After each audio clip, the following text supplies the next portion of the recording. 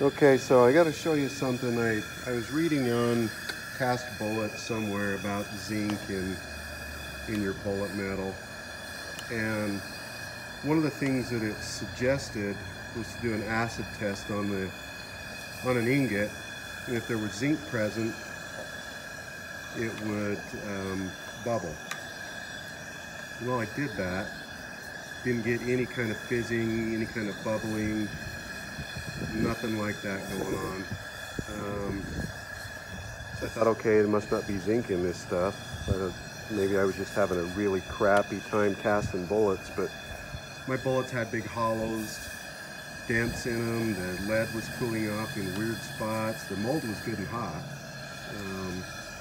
Just getting some really weird crap going on.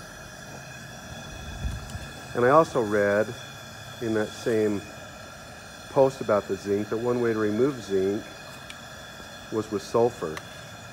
That I'm not a chemist by any stretch of the imagination, but they claim that zinc will bond with sulfur and you can remove all but, I think it was 2% of the zinc that will stay bonded in the bullet metal, but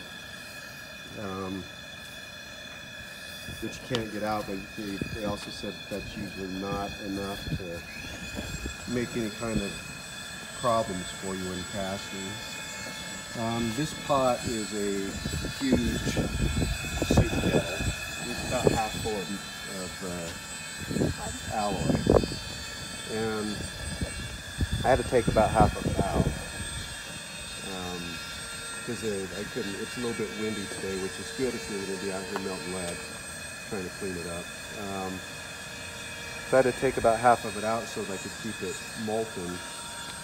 This is about the 4th time I've done this, I think. Anyway, this was 1 heaping teaspoon of sulfur that I tossed in on the top of this, let it catch fire, and then stirred it in. And each time I've done this, 4 times now, I've got about this same amount in retrospect to the sulfur that I put in. The first time I just kind of shook some over the top, and I had probably 4 or 5, 6 pounds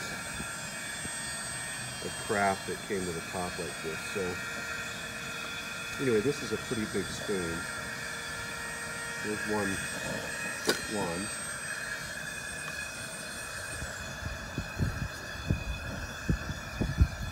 There's 2.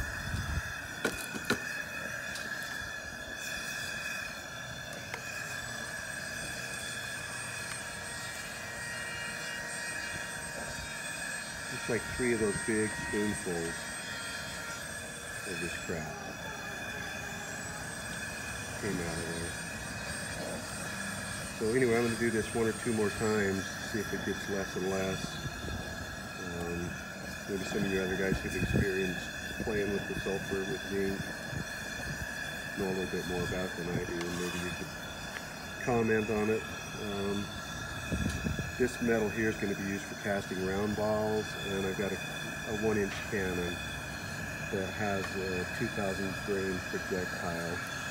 I'll cast those out of it because that's just a fun, bang. Go out, see if you can hit the side of the hill with it. So anyway, I'm guessing this has some zinc in it.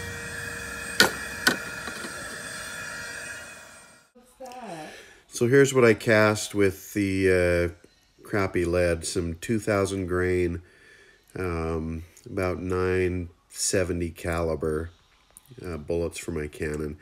They're next to a 50 caliber 450 grain bullet.